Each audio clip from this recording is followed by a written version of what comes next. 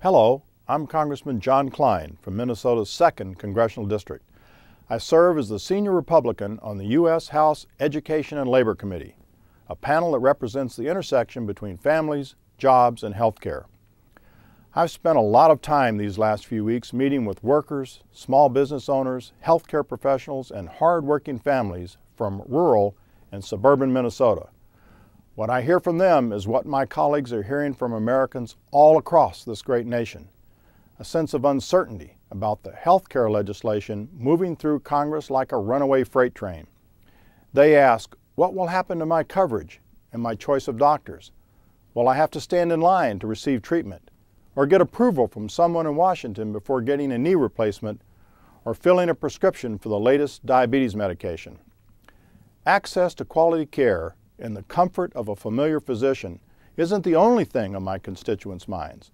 With trillion-dollar price tags becoming almost commonplace in Democrat-controlled Washington, American families are worried about what all this spending means for their jobs, and their children, and their children's children. One report from the National Federation of Independent Business Research Foundation estimated that a national health care mandate would eliminate 1.6 million jobs over a 5-year period. To add insult to injury, 2 out of 3 of those jobs would be shed from the small businesses that drive our economy. If you think that's frightening, I'm sorry to say it could get even worse. Using a model developed by Dr. Christina Romer, the head of President Obama's Council of Economic Advisors, it is estimated that 4.7 million jobs could be lost as a result of health-related taxes most businesses simply cannot afford to pay. No wonder Americans are scared. Healthcare reform is being imposed upon them rather than developed with them, and the potential costs are far too high. And sadly, monetary costs are only part of the picture.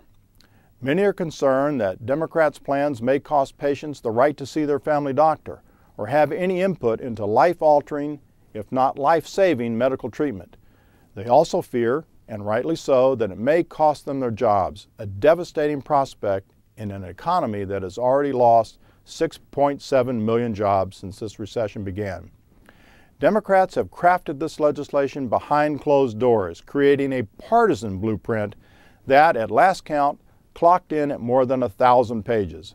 It's complicated, it's convoluted, and it's quite simply not going to work. It's time to press the reset button. Healthcare reform doesn't have to be a partisan battle. It doesn't have to take away coverage from Americans who like what they have. It doesn't have to put federal bureaucrats in charge of what procedure is covered and what medication is not. Our goal must be to fix what's broken in our healthcare system while preserving those features that work well. We can drive down costs without sacrificing quality. We can expand coverage without orchestrating a government takeover. And we can do all of these things without squeezing small businesses and destroying more jobs at a time when our economy needs them most. In June, Republicans introduced a plan that would do exactly that. Our plan is designed to make health care more affordable, reduce the number of uninsured Americans, and increase quality at a price our country can afford. We'll make sure Americans who like their health care coverage can keep it, a stark contrast with the Democrats' plan, which the Congressional Budget Office has said will shift millions of Americans out of their current coverage. Unfortunately, Democrats have rejected our overtures and decided to go it alone. But it doesn't have to be that way. It could be and should be a bipartisan solution. It's not too late to start over. It's not too late to do better. This Labor Day, the folks running Washington should honor American workers by hitting the reset button on health care reform and stopping the government takeover that threatens American jobs. I'm Congressman John Kline, and I want to thank you for listening.